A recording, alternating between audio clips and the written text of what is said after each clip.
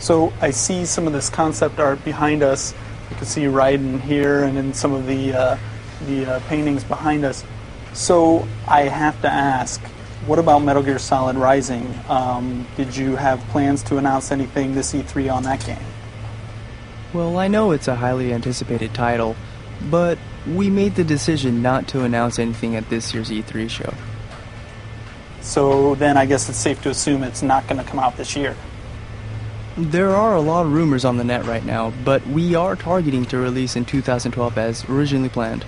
And so then, but all of this art that we see behind us is all Rising concept art, is that right? Yes, but just a very small sampling.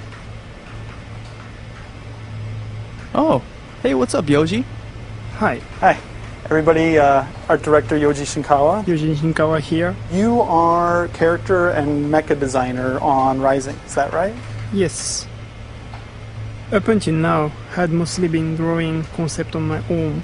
However, for this project, we set up a concept art team. The designs are being created as a team with the concepts for mechs, characters and environment split between the members. So what can you tell us about the direction you're taking the artwork for this game?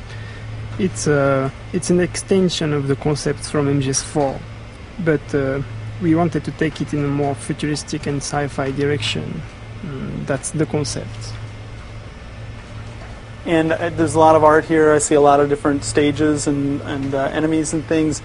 How far into the process would you say that you guys are at this point? Our teamwork is mostly complete. However, we do have one more task that still remains. Wow, very cool. So while we have you here, do you have any message for the fans out there? Yes, I do. The Rising project is striving for gameplay and direction that is a slight departure from the MGS series up until now, and I hope everyone will look forward to it. Also, I'm currently working on something new and ever more intriguing, and I hope you will look forward to it as well. Thank you very much. Great, cool. Thank you very much.